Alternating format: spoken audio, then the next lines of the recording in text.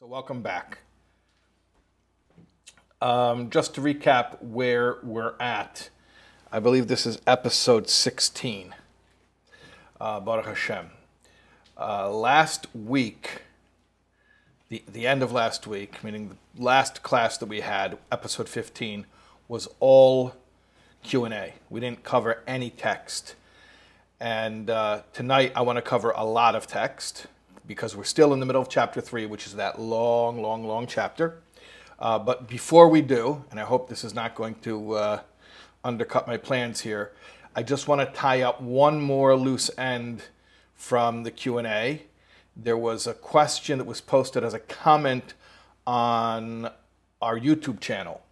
I should also mention that all of these videos, in addition to watching them live on Zoom, which if you're watching right now, you're on Zoom, if you're watching live right now. In addition to the live Zoom, these videos get posted on our website, soulwords.org. They also get posted on Torah Anytime, which is one of our partners. And they also get posted on YouTube. So there was a comment that came in on YouTube about something that was said in class 14. If you remember, we're talking in class 14 about the fact that Bitachon is so powerful that it will work no matter what, even if you're not worthy of Hashem's kindness. Bitachon is so powerful, if that is the only merit you have, it'll still work.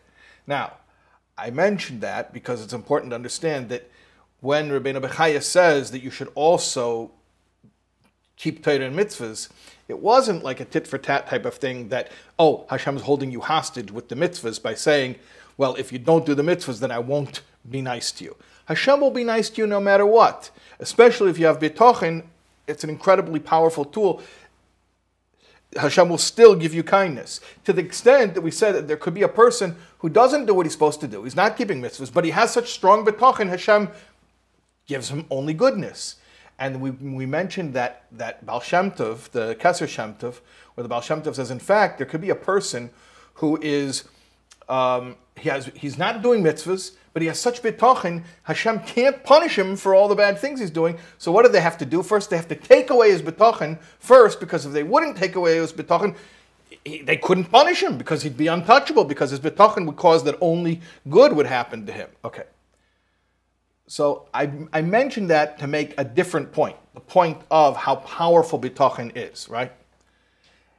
But you know what they say, that sometimes if you want to teach about an elephant, the worst thing to do is to bring an elephant into the classroom, because then all the students get distracted about the elephant. So it ended up making a point that was really the opposite point. But I understand why the person got that impression. Somebody posted a question on the YouTube. You skim over a huge point, bone of contention for me. Hashem takes away our bitachon in order to punish us? So those of us struggling with our faith are clearly not being assisted on high, and that is in order to permit suffering and punishment? How can I trust in a God that catches me out when I'm trying, yet failing to trust him? I should more accurately say, he is orchestrating my failure and trust in him. Okay. I hear that. So first of all, like the Berditchever told the atheist, young man, the same God that you don't believe in, I don't believe in either. Okay? God is not orchestrating anybody's spiritual value. Chas v'shalom. I'm sorry that gave you that impression for even a moment, and if it caused you any pain or any type of negative emotional association in any way.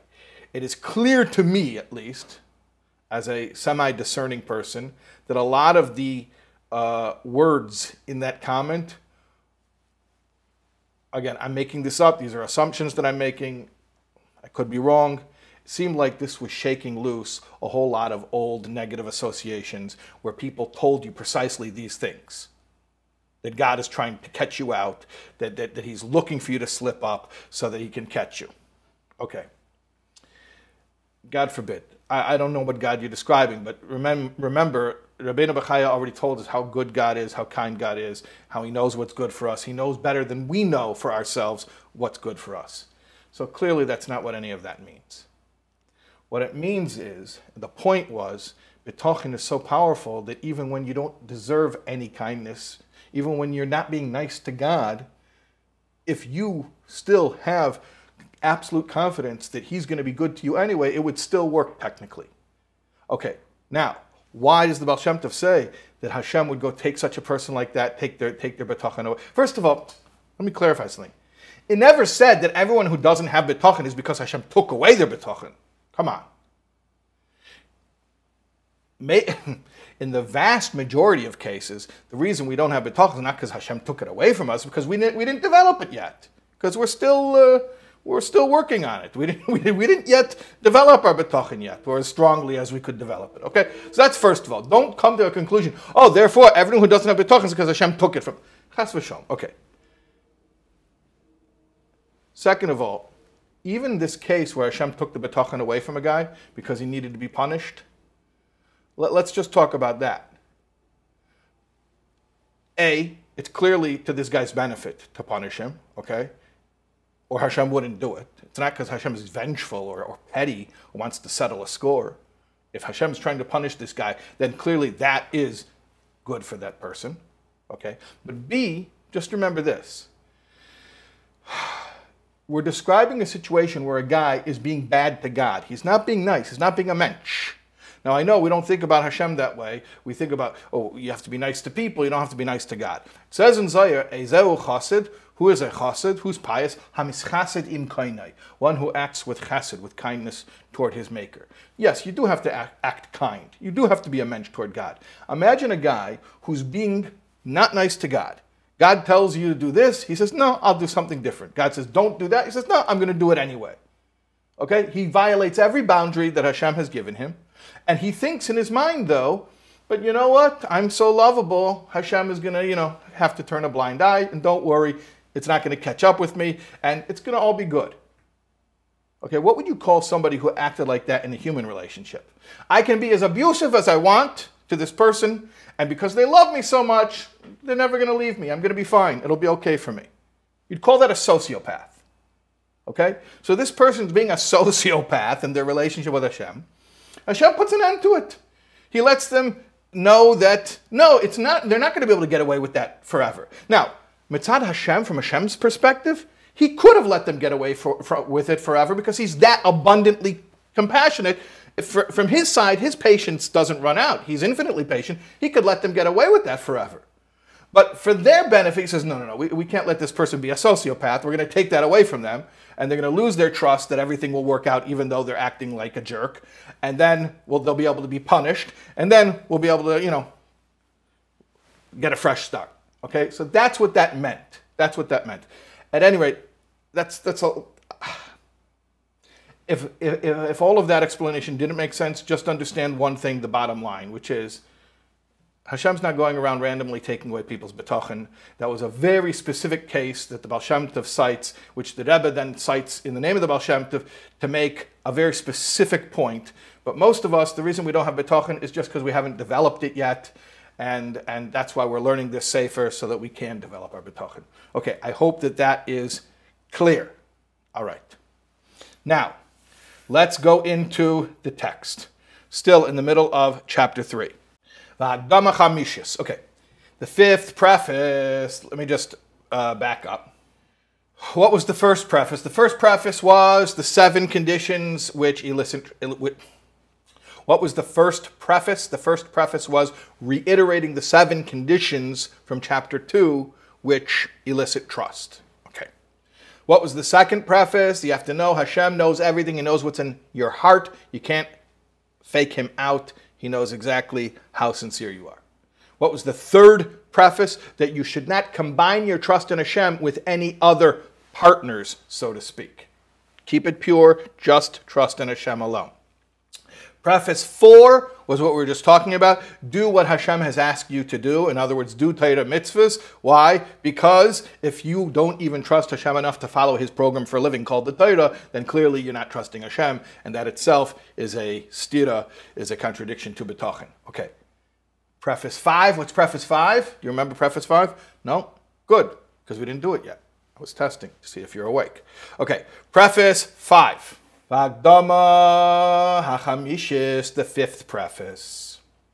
Shizbor etzlai ki hashlomas hadvarim hamischadshim ba'elam hazeh la'achar hayitzira hu b'shnei dvarim. It should be clear to you that the completion of all matters which come to be in this world after creation, meaning since creation, come to be in one of two manners.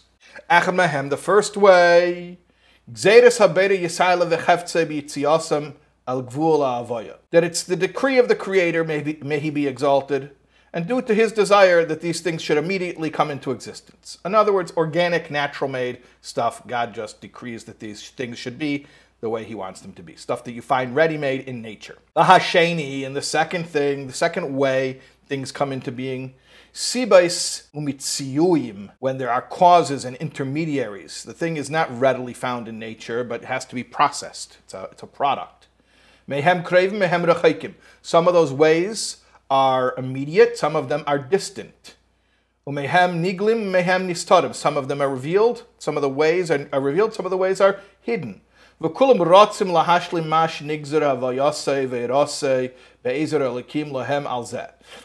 have one thing in common. They all hasten to complete that which He, Hashem, has decreed should be, and how these things should appear, while the Almighty helps them do this.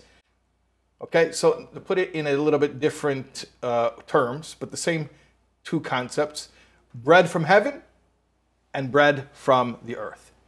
Bread from heaven, the mon, came pretty much ready-made. All you had to do is gather. Bread from the earth requires all the different farming and then all the different preparing of the grain and the baking. So there are things that come to us ready-made, and there are things that we have to put in work. Okay, and that's a mashal for all of life. There are things that just they are because Hashem made them that way, and there are other things that require human effort, many times multiple steps of human effort to make them be a certain way. Okay, let's continue. You'll see why this is important. V'dimyein hasibais hakroives. An example of the immediate causes. He's going to give an extended metaphor here to imagine the way things come into being in this world. So the sibes hakroives, the immediate causes of things, would be like what? Keitzos hamayim memamake haaretz begalgol bekelim hamaylim es hamayim in a bear. It's like the drawing of water from the depths of the earth by means of a pulley system and a jug which is tied to it, which draws water out of the well. V'sibase harachaika, what would be an example of a distant cause? That would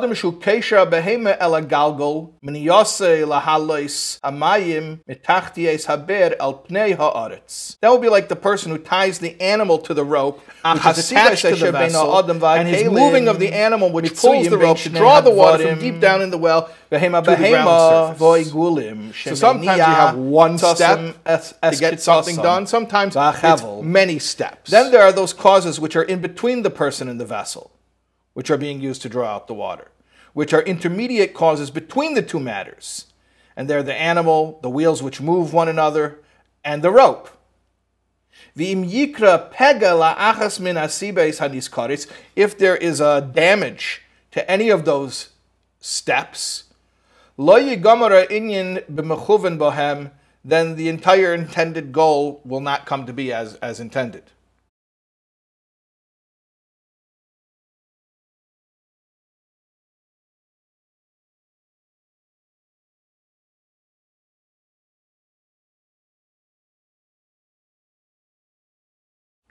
V'chein shara ma'asem hayetzim el gvul ha'avoya lo yiskaptzu min ha'adam zulosei ki im b'gzeres ha'elakim v'zmanosei hasibais asher bohen higamram. Likewise, when it comes to other actions that come to be, they do not come to be as a result of people's actions or through any other entity. Rather, they all exist due to the decree of God and His preparation of the means through which the action will be completed. Kamesha Amar, like it says, V'loi niskenu alilais. To Him, to Hashem, all the causes have been counted. The Amar, and it says, G'deil ha'etzev rav ha'aliliyah. Who is great in counsel and master in carrying it out. V'yamar, like it says also, Ki hoisa siba me'im Hashem. It was something brought about by Hashem. V'im tiyena sibes nedaris bichlal. If the means would be lacking, loy sigamer yitzias davar min ha'pu'ules hativyes al gedera avaya. Then nothing would come to be as a result of the natural activities. So you think about the world, and you know what? We kind of referred to this already in a couple of our classes. We talked about the Rube Goldberg machine. Remember that metaphor? That was my metaphor. Rabenu Bachaye calls it the well and the pulley that's the jugs pulling the water out of the well. I call it the Rube Goldberg machine. The same idea, basically, that you have. The way the world works is there are many things that happen in the world. Some of them happen directly, just, push one button, so to speak. I mean, I'm saying from Hashem's point of view. And then other things, Hashem sets a chain of events in motion. Okay? So far, so good? Okay, I think we all understand what that means. All right.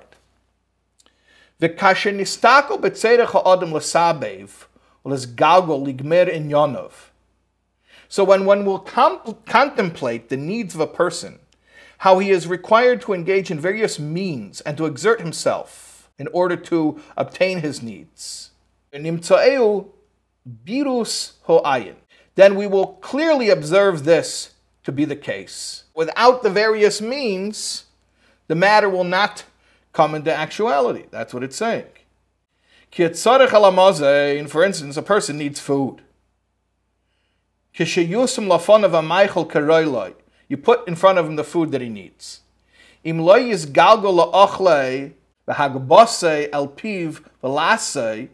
he doesn't pick up the food to his mouth and chew it, he won't sate his hunger. He has food in front of him, but he won't pick it up to his mouth and chew it, so obviously having the food in front of him is not going to have its intended effect. Likewise, somebody who's thirsty is in need of water. He has to take the water in the cup and lift it up to his mouth and drink it. It doesn't quench your thirst just to have the water in front of you. The kol shekain im yamona hamaychel mimeno ad she is galgol lesaknai b'tchina v'lisha v'afia v'hadeimelizah. All the more so if effort is needed if the food's not ready for him yet to eat, so that he's required to exert himself to prepare it by grinding the flour and kneading the dough and baking the dough into bread and the like. So any food, even if it's completely ready to go, you have to do some amount of action. You have to lift it up, you have to put it in your mouth, you have to chew it, you have to swallow it. Okay, sometimes you have to put in even more work. Or in our case, we go out, you get a job, they put some money in your bank account, and then you take a plastic card and you swipe it, and you put stuff in a basket, and then you take the stuff home, and you have to bring in the groceries. Okay, even today, you have to do there are these different steps that have to go into it. And obviously in the olden days when people were agrarian, so you have to plant, and you have to reap, and you have to process the food. But the point is, everything you have, or most of the things we have, you're not a plant. It's not like you can go out and photosynthesize, right? You know how a plant eats? So a plant eats sunlight. So a plant just, the sun shines on the plant, and it breathes in the carbon dioxide that we breathe out. And with the water and the carbon dioxide and the sunlight, it photosynthesizes. So a plant doesn't have to go anywhere, which is convenient because plants can't really go anywhere. They're not very mobile. They're very rooted. But for us, in order to eat, to get nourishment, and to meet our needs, we have to do a bunch of stuff. There's more exertion required, let's say, if he has to go out and buy stuff. He doesn't even have the food that he needs. He has to go out and buy it. He has to earn money in order to buy it. And then even more exertion if he doesn't have the money to go buy it. And if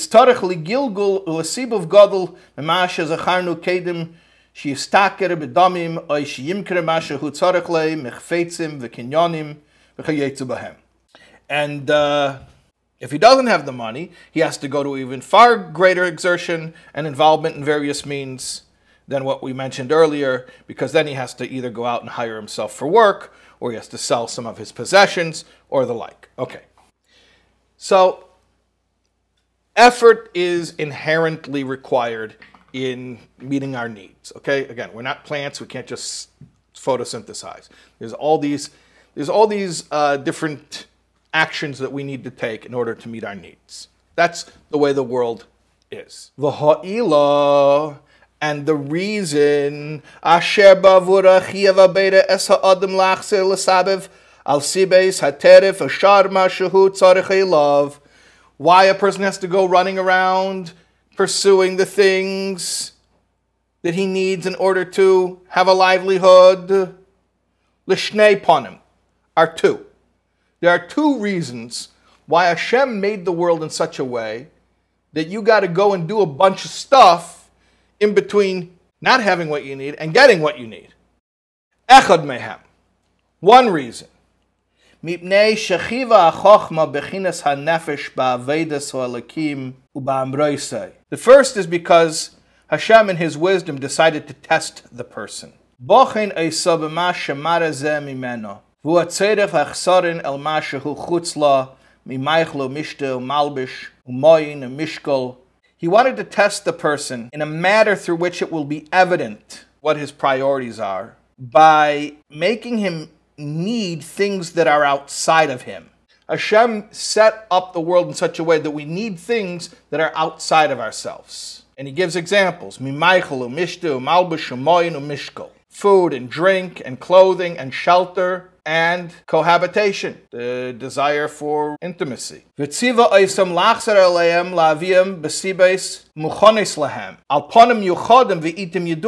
then He tells people to pursue these things and to obtain them through means which He prepared for them, but only in specific manners and in specific times. What does that mean?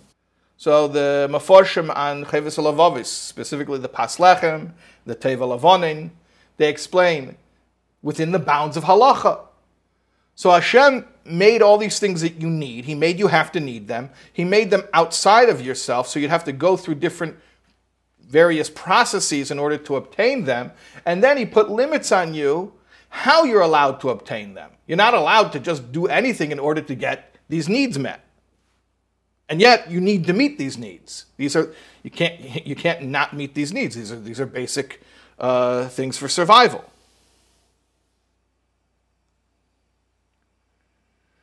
And why does Hashem put these things outside of you and then give you rules for ways that are permitted and ways that are forbidden to obtain these things?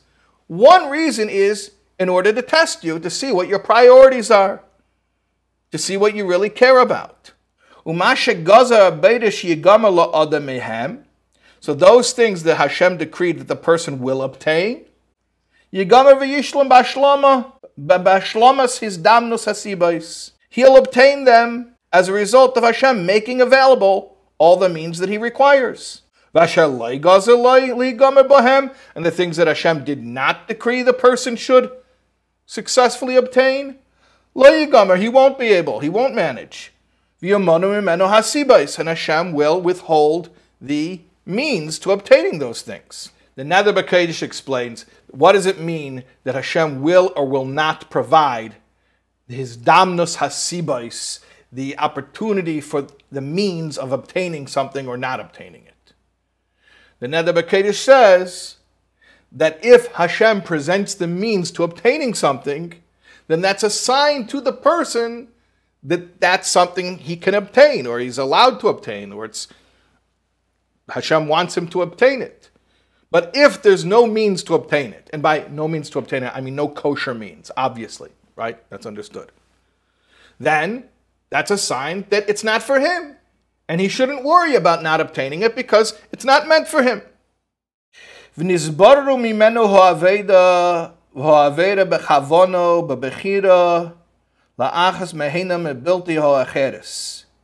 a result, it will become clear if he wishes to serve Hashem or to disobey Him. And then on account of that, he will incur either reward or punishment. Even if he doesn't successfully carry it out. Based on his choice of the means with which he chooses to obtain his needs. Let's say he sinned in order to accomplish something, to obtain his needs, and then he didn't even obtain his needs. He's a double loser, okay? So therefore he loses the test because he misused his free will. He made a decision. He wants to obtain his needs more than he wants to follow Hashem's rules, okay? So there you see where his priorities lie. Remember when I mentioned Igeres HaKodesh? In one of the earlier classes, I mentioned the letter Lahaskil Chabina. Remember I said that the Tzemach Tzedek recommended to a chassid to learn Lahaskil Chabina. So over here he says similar things regarding the first reason Rabenu Bachaye is saying why Hashem made things that we need require effort and various different steps to obtaining them. That it's in order to test and to see what our priorities really are. Look at this.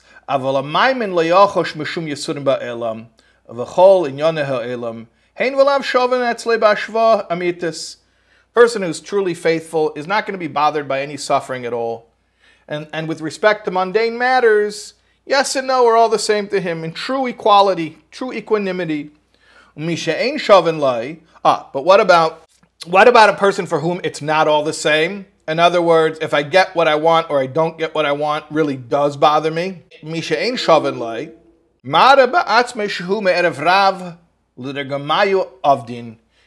that he's one of the Erev Rav, the mixed multitude, that do for themselves. They're not interested in Hashem, they're selfish. He wants to leave from under the yoke or under the hand of Hashem and live a non-Jewish life. Because of self-love. And that's why he wants the life of the flesh, of children and sustenance. Because it's good for him.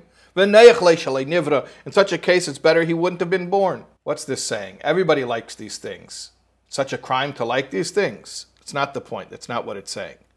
The point is, my grandfather, Olav Shalom, told me a joke. And I'm warning you right now, none of his jokes were funny, but I'm still repeating them long after his passing. Okay, he said, there was once a lady went to a psychologist and said, my friends think I'm crazy. And he says, why? Why do they think you're crazy? She says, because I like donuts. So he says, well, that's not crazy. I also like donuts. She says, good, come to my house. I have a whole closet full of them. I told you it wasn't funny. Okay, at any rate, what's the point? We all like life of the flesh. We all like to have Banei Chayim Azayna. We all like those things, right? Children, sustenance, health. That's not the point. The point is where a person is so dead set that he has to get these things that he's willing to go against Hashem's will for him in order to obtain them. So in that case, we see where his true priorities lie. And that's one of the reasons. We said there are two reasons, and we're not going to be able to get into the second reason tonight. But we said there are two reasons why Hashem makes us need things and then requires many different steps in order to acquire those things. One reason is to see what we're willing to do, meaning what morals, values, principles, ethics we really, really hold in a sincere way, what we're willing to compromise in order to go obtain those things. So that's the first reason. Okay? All right. Fine. We're going to have to stop right there. We're going to pause there. And Hashem, we're going to continue tomorrow night.